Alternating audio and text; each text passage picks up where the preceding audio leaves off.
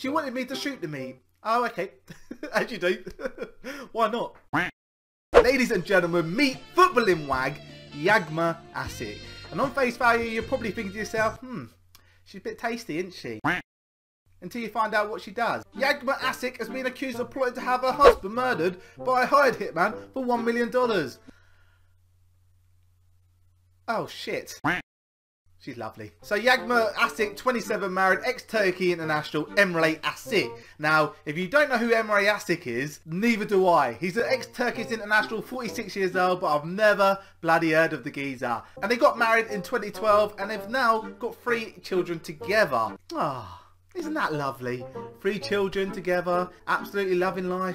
What a joyous thing. The relationship might have broke down. That's not a problem. Relationships do break down. But they've got 3 amazing young children. Who doesn't love children in 2020? Guess who?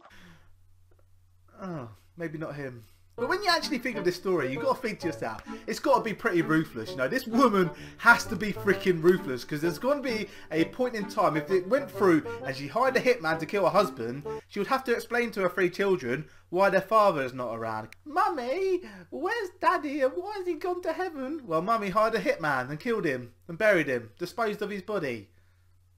Love you. Fucking psycho. I mean, she's lovely. Lovely woman. Absolutely lovely. Nothing wrong about her. And as you read in the article, it becomes evidently clear there are some major issues in the relationship. Trust, you know, the older man getting jealous of his younger hot wife, you know, potentially getting a lot of attention on social media and in person. Is she having an affair?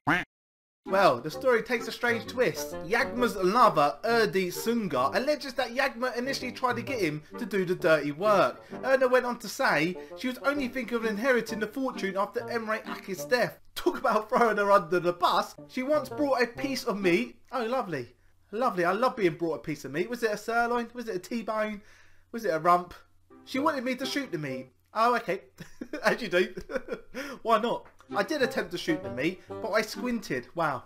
Really? Is that your excuse? I was going to shoot the meat, I promise. I nearly got it, but this sun gleam come out of nowhere. It burst through the clouds and it caught the corner of my eye. And I squinted for just a split second as I pressed the trigger. And I missed. Damn you, Sunray. Damn you. She replied by saying, you can't do it, while yelling angrily. And one thing I've noticed already in this video, you just don't piss off this lady. And the documents go on to say is at this stage that she tried to hire a professional hitman. She supplied a gun and even tried to assist finding a way to dispose the body. One would think if you hired a hitman for $1 million that they'd be more incapable of getting rid of the evidence. You know, I don't think they need any assistance. You know, $1 million, you'd like to think you're going to get value for your money. Not that I've ever looked into hitman, and I never probably will. But there was some good news. Before the murder could take place, the hitman revealed a change of heart. He went to the footballing husband. He went to him and said, your wife's trying to kill you. She's offering me $1 million. And now Yagmur and Sanga find themselves on trial for attempted murder. Well, 2020 is a strange year, isn't it? And yeah, I don't know why you'd be so greedy. Why would you just not be happy with divorcing your husband and getting half of what he's got? You know?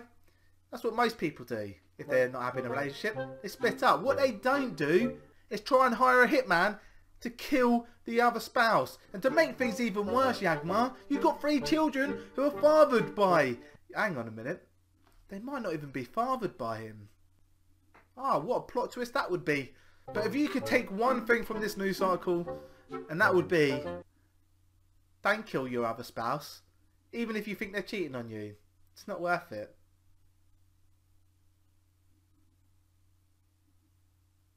No, it's not actually, no.